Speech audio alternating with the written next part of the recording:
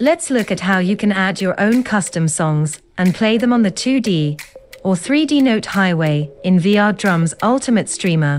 VR DOS supports .chart files out of the box. If you want to play a .mid chart, we will show you how to do that as well. First, find a source that supplies drum charts. They are all over the internet.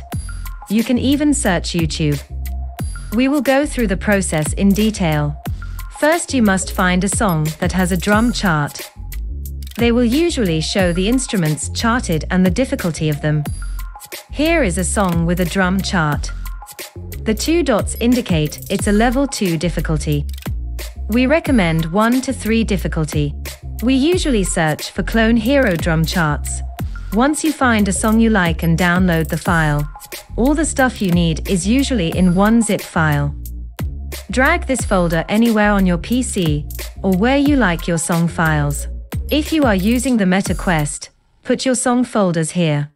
This song happens to come ready to play. Let's look at the files required. We only need 3 files. 1. The .chart file, which should be named notes.chart. 2. The album image, which should be named album.png. If the album is a .jpg, just rename the extension to a .png. At last, the song file. This file can be named anything. VR DOS will support .mp3 or .ogg files.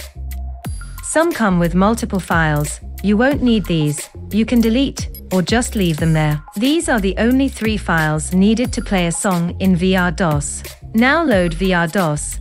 Select Note Highway and find your song file you just added with the in-game file browser. The song will play and the notes will come down. If you see no notes on the highway, but hear music, make sure you set the difficulty to what the song was charted for. You can play different difficulties from one chart file if the charter that created it supports multiple difficulties. Next, we will look at how to play .mid charts in VR DOS.